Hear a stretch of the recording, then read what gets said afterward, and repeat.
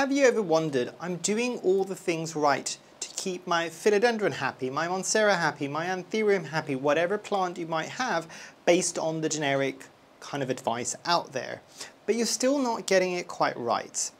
Stick around with me and I will talk about how the morphology or the appearance and how a plant grows makes a difference in how you care for that plant.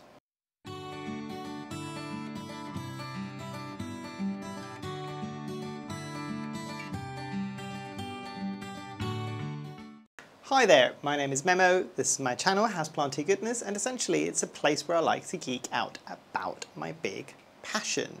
You might be able to see some of it behind me, it's tropical houseplants. So today I want to dive into a topic about kind of the morphology or the look and appearance or the way that a plant grows specifically and what that might mean in terms of the care that you give it. Now this has got many different facets and I'll try to kind of break them down into nice kind of easily understandable sections basically. But it is kind of in essence what you're trying to do is not work against your plant but work with your plant in terms of what it's used to growing. So without further ado, let's have a look. So the first thing I'm going to say, I know it's boring and I know everybody's going to have an issue with this, research. I will say this until I'm blue in the face. And even if you are like most of us that don't necessarily do enough research before you get a plant that you're unaware of basically in your collection, do it straight after you've got the plant in your care because you'll be able to adjust the care quite quickly. And what do I mean by research? I mean look into its natural habitat. Where is it growing naturally? If it's a succulent, where does it grow? Not just the location, look at things like the altitude. How far above sea level is it? Does it have a lot of rain when it's getting there, where it lives basically? Does it have an awful lot of humidity? Does it live in a cloud forest? All of these things are going to be super, super, super important because you can still get cacti, maybe not necessarily cacti, but succulents that you think I need to give it the brightest light because obviously this plant is coming from like a desert condition. But if it's a succulent that is used to growing under other things, even in a kind of deserty conditions, too much bright light, I'm thinking more of the grow lights because even in the house, usually even the brightest light in the house might not be bright enough compared to what they're getting, is one of those things that they might not necessarily like because they need slightly lower light levels. The other thing is looking at kind of your soil substrate. All of these things, they're going to be really important. So doing your research beforehand will be game changing. Now let's talk a bit more about things like appearance on the leaves and what that might mean for you. And I've got here the El Choco Red Philodendron. This doesn't apply, and I know I've heard all of you, this doesn't apply just to the aroids, the standard philodendrons, anthuriums, monstera, all of these things. This applies to any plant that you're bringing into your care. It's just being able to quickly judge on what you're seeing because the plant itself is communicating with you as to what it might want. That first point that I was making before, the research is also going to come in super, super handy. But let's take, for example, this philodendron, El Choco Red, basically, or the Rubery juvenile. So the one thing that most people are aware of this plant, and one of the reasons why a lot of people will get it, is the red backs. Now, 20 questions, or one question specifically. What do we all know after years of being kind of engrossed in kind of information about houseplants that have got red backs? A lot of the time they are used to growing in some of the lowest light conditions within their environment. And I'm not going to go into too much detail as to why some of these plants might have the red backs. The other thing that some people might be aware of, especially with some of these plants, like the Rubery juvenile, is the more mature it gets, a lot of the times you might lose some of those red backs because again, remember how this plant might grow. It's growing on the jungle floor and then it will hit potentially a tree, climb up, and as it gets higher, it gets closer to the light. Guess what it no longer needs because it's not getting dappled low lights at the baseline of the jungle. It doesn't need the red backs anymore. So a lot of the times, unfortunately, because some people specifically will buy plants like this for the red backs, the backs would go green basically, because it no longer serves its purpose. So things like looking at the morphology of the leaves themselves will give you a lot of information. And actually, whilst I've got this here as well, something like the texture of the leaves, like is it a velvety leaf? Does it have hair or trichomes or pubescence? These things will give you ideas as to where it's growing and what its best conditions are going to be. So let me give you an example of how this becomes practical. Red leaves. Don't give this too much light. It's simple. And I know this is a plant that more people are aware of now, but say, and this is the whole point of this video, it's not necessarily for the plants that everybody knows and they've been growing for a while, and there's enough videos or content out there of people telling you this is how it's grown, and you can see a consensus of yes, everybody's doing this, so it's probably right. I am talking, because this question has come back to me a lot of the times when people ask me, they're just like, you end up buying a lot of plants that a lot of people don't have. How do you know what care to give it? Because a lot of the times the information out there, especially for the lesser known plants, is slim at best, basically. Usually it's non-existent. I rely a lot on what I've learned over the years on morphology of plants, and growing as many plants as I have, I can usually make some relatively educated guesses as to what that plant might need. Usually I will then back that up by going, I've got this assumption because I've got the red leaves on the back of this plant. If I do some research, is that true? And then I find out, yes, great, fantastic. So lower light levels. Same thing goes if it's got a pubescence or if it's got like the velvety leaves. It might be because it's trying to either repel water because it's in a really, really humid condition. And if it's got very, very humid conditions, like a lot of people might know with the Queen Anthurium, because it's got the velvety leaves, a lot of people know they're just like, oh, I need to have it in an IKEA cabinet or a terrarium or something like that because it needs high levels of humidity. Even if we didn't know everything we knew about this plant as we do because so many people like it, have purchased it, all of these things, if you know that information that, you know what, it's got pubescence, which might mean X in terms of humidity, then do that. The thing that you need to balance out is a lot of the times something like velvety leaves is because they're in a high humidity environment and they need to make sure that they don't get too much moisture on there. So you might sit there logically thinking, actually, if I give it slightly less humidity, it will be fine. But no, this is how the plant has grown. It's lovely that you want to treat it better than what it would get in its normal environment, but it is built for that environment, basically. Let's talk substrate now. And usually with this, you can get ideas by looking at the roots. So I'll bring this in a bit closer and you hopefully might be able to see the roots there. This is my Luxurians X Regal, no, Magnificum. This is the hybrid that I recently purchased, and looky, it has got a new baby leaf coming in, which is great. This is already faster than just a straight Luxurians, basically. But the point I'm trying to make is look at its roots, and there's a reason why I'm holding an anthurium for this, because there's a lot of kind of chatter online about the fact that anthuriums generally will do really well in semi-hydro. I am part of that chatter, I have said this, and I just want to amend my comment now. I'll let everybody else amend their own comments, basically. Look at the roots, and again, that shows you morphologically what this plant might be used to. So this specific anthurium has got relatively kind of medium-sized chunky roots that are quite fuzzy.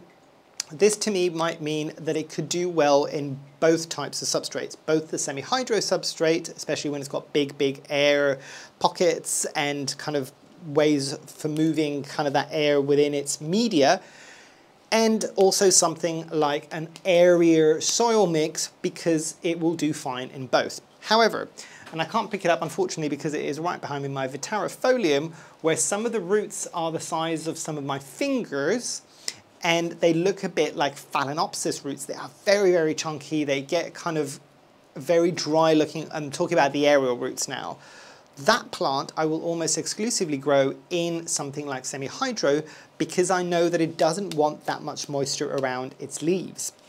Now, certain other plants that you might get, even an anthurium, that most of the times people with anthuriums are like, oh, they've got relatively thick roots. Yes, but there is thick, there is thicker, and there is thin anthurium roots. And that's the thing that I need you to kind of remember here, because if you see, and this is easier if you've grown a few anthuriums and you've seen a couple of different anthurium roots, because this has got medium-sized roots, and for instance, something like my microspadix, and I'll see if I can pick it up. It's unfortunately in soil now, so you can't see the roots. So apologies for it looking as busted as it has done. However, I will say it was slowing down in growth and not doing very much. And since I've put it in soil outside of semi-hydro, it has done exceptionally well. And I don't think you can even see any roots. And you might be able to, if I bring it in really close, you might be able to just about spot some very thin roots within that soil media. This anthurium has got very thin roots for an anthurium. It's not quite as thin as something like a begonia, which is almost like hair-like structures, but this has got relatively thin roots. What does this mean? It needs more moisture, basically. It still needs that aeration, but it needs more, something that retains the moisture a bit more than something that's got big roots, basically. So this definitely, and I've learned my lessons, my anthuriums with the finer roots now have all gone into soil, and they are doing so much better than they ever would have done in semi-hydro. Now I know a lot of the desirable anthuriums tend to have the thicker roots, a bit like this hybrid here, and yes, with those you might be lucky to use either or, but the thing that you need to remember about soil media is where are these plants growing? And yes, aroids and everything that we call an epiphyte that's growing on something, because epiphytic is growing epi something. So again, the Greek side is like the epi is upon, epiphytic, phyto is plant, basically. So it's growing upon a plant, basically. I think that's the translation that it would work in my head from the Greek side of things. So yes, but you can be epiphytic without necessarily, I know it's kind of counterintuitive, without being attached to, say, the bark of a tree somewhere. Some of these plants might be epiphytic, but also lithophytic. And lithophytic, lithos, means rock or stone. So lithophytic means something that grows on rocks or stones. I guess what the semi-hydro mix is a lot of the time, little baby rocks and stones. So have a look, and again, this is where your research will come in really useful, because if you can find something that said, yes, it's epiphytic, but it's also lithophytic, then it means, you know what, it will do well in either soil or the side of things that might be the semi-hydro, but again, that gives you a bit of an understanding. If it can do both, and if you put it in soil, it really needs to be quite airy soil. But if something has got lithophytic in there, this is what I'm saying, it's giving you the indication that it needs more air, because something that's just growing on a rock gets an awful lot of air around its roots. The other big thing to be aware of is things that are like obligate climbers. And let me see if I can pick one up. Annoyingly, it has attached. So obligate climbers, or even if you think of something more extreme like a shingling plant, so think the Monstera dubia, or dubia, I don't know. These plants need something to attach to, because that is the only way they're going to grow. And you can see this because a lot of times if you get really flat leaves that are flat, and again, look at how it's being sold, because the Monstera dubia now, when it's being sold, is sold against a plank, and it's very flat. Letting it grow on something that isn't flat might cause you issues, or at least something that won't give it support. Same thing goes for obligate climbers. If you see something that grows very tall very quickly, and it's got very intense aerial roots that need to tap into things, think Monstera deliciosa, because I know a lot of people don't necessarily attach it to anything, but it will do a lot better if you attach it to something. Obligate climbers, they need to climb. Can you have them without climbing? Yes. Will the leaves get smaller? Yes. Will the nodes, the space between the foliage, grow taller? Yes, because it's reaching for what it thinks is going to be a tree so it can attach to. So obligate climbers are going to be one of those big things that you're going to need to keep an eye out for, and just go, you know what, I've got this. I don't know what plant this is. I don't know anything about this plant. I know its name, hopefully, so I can do some research on it, but actually, how is this growing? And if it's growing in that kind of flat manner, that gives you an indication of how you need to grow it. Apologies for the slight jarring at the moment, like my camera decided to overheat and switch off, so there's fans blowing on behind it. Ah, the joys of summer. I think the temperature in here at the moment is 30 degrees Celsius, so, and it's not a particularly hot day yet, so this is going to be so much fun in the summer filming. But again, let's come back into something like the leaf structure. So if I show you this Alocasia sinuata, can you see those deep, deep grooves that are happening within the leaves? This again would give you an indication that this is a plant that doesn't want to stay wet for too long. The other thing that I'm kind of noticing is, you know what, it's got very leathery leaves. It doesn't want to get moisture sitting on its leaves. So an example of how you can use this in your care, and generally you shouldn't just be spraying plants with a spray bottle to raise the humidity. People have explained enough times why that doesn't work, but you really don't want to be doing it with plants like this, because this is a plant that its leaves and its structure itself is telling you, I do not want that. So keep doing it to me and we're going to have issues, basically. So things like that are very, very indicative of what the plant needs and desires, or what it doesn't like as well. That's the other big thing that you need to see there is, does it like this or does it not like this? If I'm forcing something onto a plant that doesn't like it, that's where we're probably going to have some issues, basically. So being aware of any kind of leaf texture, especially if the leaves are leathery, that gives you an indication about the humidity level, which means to me, it would suggest to me that, and correct me if you know that this is different, this plant, not that I know too much about its humidity, and I haven't attempted it out in regular household humidity, I've only ever grown it in the conservatory, but I would imagine this will do okay in regular household humidity, because everything on this plant is geared and it's telling me that, you know what, I don't need that much moisture on me, it's fine, basically, I just need it off me as quickly as possible. It doesn't necessarily mean that it likes to stay dry, because this is still an Alocasia. And on the point of alocasias are an interesting one as well, because a lot of people are just like, you need to keep them consistently moist and you can never ever let them dry out. You can, the plant doesn't always necessarily like it, but this is a plant that if you look at it, even if you've never dealt with it before, it's got a swollen kind of growing tuber on the inside. It looks a bit like a potato. Very delicious. The colocasias rather than the alocasias, I've talked about that too many times before. Don't do what I say here, by the way. This is very specific colocasias that we all eat, or some nations will eat quite happily, but some of them are just not edible. So pinch of salt, yeah? Not for the food, just pinch of salt for like what I'm saying. You get what I mean. But with this, you kind of need to bear that in mind, because if something's got a swollen kind of tuber on the inside, it means that it can store some of that moisture, some of those nutrients within that structure, especially when you look at some of these leaves that are very, very kind of thick. They are filled, if you've ever cut an alocation leaf and you've kind of sliced it in the middle, you might be able to see there's loads of little cells, basically. Some of that is to help keep the plant upright, because these leaves can get very heavy. But it also means that water can just get moved really, really easily. And this is because a lot of the times alocasias, not all of them, and colocasias, grow near river beds, basically. But this doesn't always just mean it needs to constantly be sapping wet, or some of them, yes, that it needs to be like constantly in the water. It also means that these plants are accustomed to getting droughts, where the river will just pull all of its water in, and this is not getting anywhere near as much water as it would have been getting normally. So these are things that you kind of need to remember and just kind of go, oh, okay, that kind of makes sense. But all of these things combined is essentially what I was trying to talk about in the very beginning of the video. You need to have beady eyes and use what you know, what you've learned after how long of having plants, to be able to judge the care that you can give to them.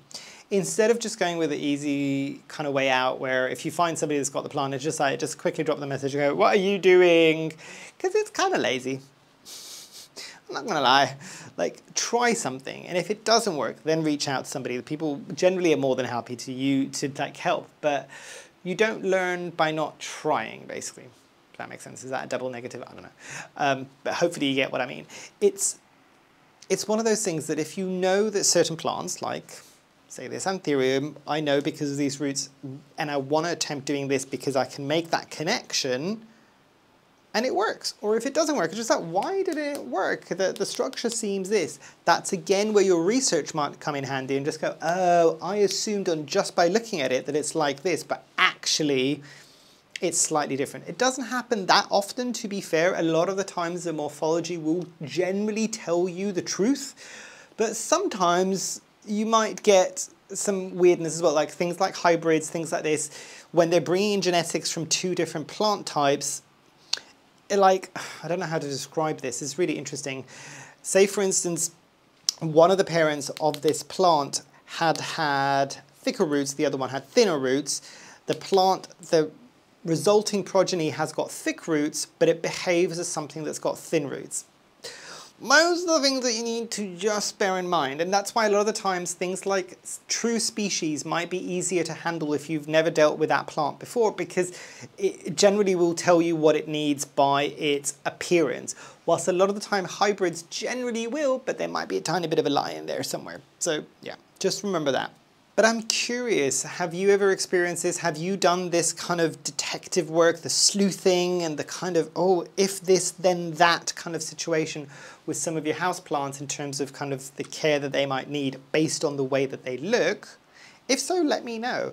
Have you had successes? Have you had failures? Again, let us all know down below. You know that I like to have conversations with you all in my comments, basically. I'm that weird plant geek, basically. But yeah, hopefully you've enjoyed. Hopefully I shall see you here soon. And I truly, truly hope that you have a great rest of your day. Thanks. Bye.